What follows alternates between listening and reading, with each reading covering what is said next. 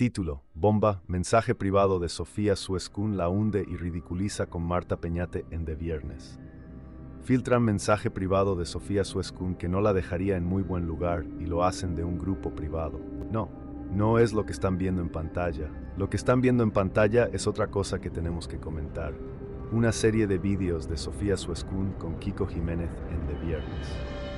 Pero esto no es el mensaje privado, esto es otra cosita que tienen que ver en el video, que seguro todavía no han podido echar un vistazo y es bastante fuerte de comentar juntos. Pero el mensaje privado, bueno, digamos que no la dejaría en muy buen lugar y todo con su comunidad. Ahora lo vamos a ver todos juntos. Les recuerdo que dar like es gratis, ayuda al video, ayuda al canal, me ayuda a mí. Suscríbanse si todavía no lo están para pertenecer a esta comunidad y no perderse nada de la actualidad. Tengo que hacer así los vídeos porque sigo de vacaciones. Echen un vistazo al canal, los vídeos suelen ser de otra forma. Pero bueno, aquí van a estar al día de todo y comunidad. Gracias por estar siempre ahí. Vamos a comenzar ya de primeras. El mensaje privado viene de esta cuenta de aquí, que como ven, bueno, es seguidora de Sofía Suescun y de Kiko Jiménez. Es sofista que se llama, aunque se le están echando encima porque comentan que este mensaje privado filtrado no sería real. De cada uno que saque sus conclusiones. Dice: estoy harta de Sofía y sus mentiras. Dijo en un grupo nuestro que jamás iría de VIERNES y nos engañó. Y no es la primera vez que lo hace. Ya se acabó esa persona para mí y la conozco hasta en persona. Que no me haga que saque cosas de ella y su novio. Fue fuerte esto, Estaría diciendo que en un grupo privado habría dicho que jamás iría de VIERNES, que les ha engañado, pero que no es la primera vez que lo hace y que tiene cosas bastante fuertes sobre ella y sobre su novio. Cada uno saque sus conclusiones. Les tengo que enseñar unas imágenes de vídeo que de verdad tenemos que comentar juntos, porque es que han quedado fatal.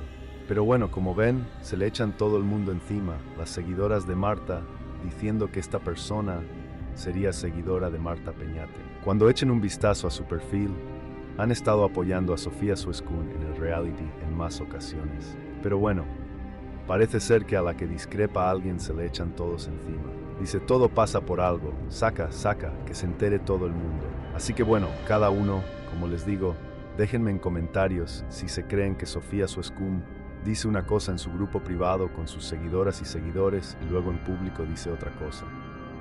Que por otro lado es lo que se dijo en de VIERNES, que muestra una imagen fuera de cámaras y otra delante de las cámaras. Vamos a comenzar. Esto puede que ya lo hayan visto, pero como dura solo 23 segundos, se lo voy a poner por si hay alguien que se lo ha perdido. Pasada, A pesar del tiempo que he estado en esta casa, volver de nuevo y pisar un plató y este recibimiento, pues oye, te tengo que decir que te esperábamos la semana pasada, Sí, bueno, me invitamos.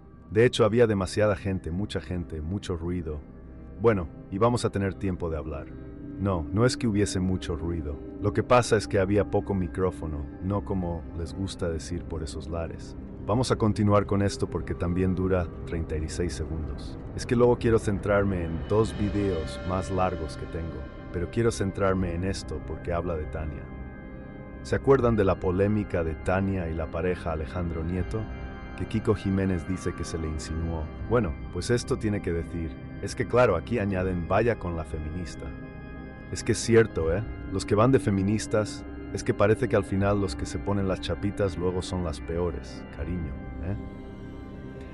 Ahora, vete a comerte una cosa, una anécdota. Mira lo que me ha pasado. Sofía ha estado en Honduras y ha venido Tania a tontear conmigo.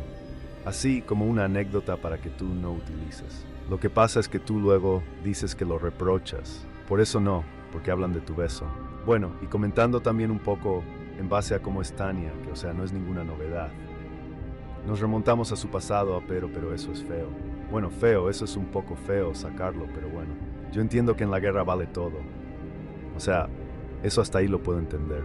Pero volviendo, bueno, pero es la que lo sacó Marta Peñate. Es por eso que estábamos recordando cómo Marta Peñate sacaba los cuernos de no en realidad lo sacaste tú. Y cuando dices que es que Marta Peñate te tiene envidia y todos tus seguidores cargan contra Marta Peñate como que te tienen envidia. Parece ser que la que no se la saca de la boca eres tú. Puede que tú seas la que tiene envidia porque ha ganado Supervivientes All Star.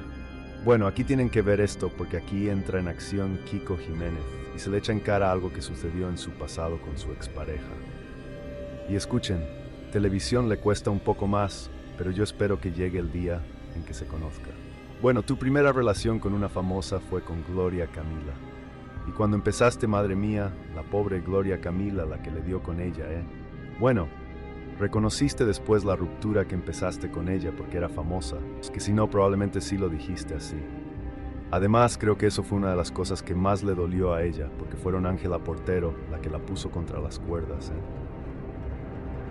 Pero es que el siguiente corte de vídeo que tengo, vais a alucinar como Sofía Suescun vuelve a sacar a los haters y a Marta Peñate. 4 años con Gloria también, muy intensos, ¿no? ¿Qué va? Para nada. En el caso sí. No fue. Comenzó como una relación de amistad y eso no lo está desvirtuando. No lo está desvirtuando. Fue una pregunta a la que yo dije que no y dijo miente. Pero bueno, eso ya es la veracidad que se le quiera dar. Pero no es así, lo estás desvirtuando una vez más. Que te he visto en la entrevista, te he visto con una inquina que me gustaría que lo explicaras porque no sé qué te pasa. Ahora resulta que le va a quitar veracidad al polígrafo, en un programa en el que él ha trabajado, que cuando le interesa usa el polígrafo a su favor y cuando no. ¿Qué te pasa con Sofía o qué te pasa conmigo? No me pasa nada con vosotros. Y ahora desvía la atención. No, si este es experto en esto. ¿Te hemos hecho algo nosotros a ti? Porque te veo como muy a la defensiva. Tú con nosotros, ¿ves? Claro. Pero es que yo trato como me tratan. Claro, si tú estás a la defensiva, esto ahora mismo no viene al cuento. No entiendo, sí, porque te quería hacer la pregunta, porque como yo tengo una relación en la que soy muy feliz, puedo preguntarte. ¿Qué era la pregunta que querías hacerme? Que si conoces a Sofía antes de ser famosa, pero no empiezan vuestra relación hasta que ya no. Bueno, sí, tuvimos una relación cuando era anónima. ¿Quieres que te cuente lo que hicimos mientras teníamos esa relación? Lo pasamos muy bien, quedamos varias veces. Una foto, le hice una foto en Callado. ¿Te acuerdas? Hice una foto en Callado. Tuvimos una relación corta pero muy bonita. Y luego, bueno, pues el destino quiso que repito, le das veracidad cuando te interesa. Pues también te dejo de interesado. Ahora quiero poner esta parte donde Sofía Suescun dice que ha perdido por los haters. Lo ha vuelto a decir, y que daba mucho morbo verla caer. Y claro, esta persona de aquí, este perfil, dice, señora, no perdiste por haters. Perdiste por tu comportamiento, por falsa, hipócrita, artificial, sobreactuada, por tus golpes bajos y por la vomitiva defensa de tu novio. Y es que esta es la realidad. Si Sofía Suescun en el reality no lo hizo, es una realidad. Fuera, la defensa de Kiko Jiménez y Maite Galdeano no ayudó mucho, por cierto. Tanto que dicen que a Marta Peñate le tiene envidia. Pues es que esta chica no se saca a Marta Peñate de la boca. Pero Sofía, el público ha apoyado a Marta en este caso. Es verdad que tú, como Supervivientes, has hecho un concurso espectacular. ¿Tú crees que ha jugado en tu contra que seas una mujer fuerte, que tengas este carácter, que respondas de esta manera, que no se te vea como víctima? Puede ser. En estos concursos, donde te van apoyando, te van conociendo y te llevan a la victoria. Y precisamente yo, donde creo que desde un principio siempre he generado 2 bandas, los que me quieren y los que me odian. Era el turno de los que me odian.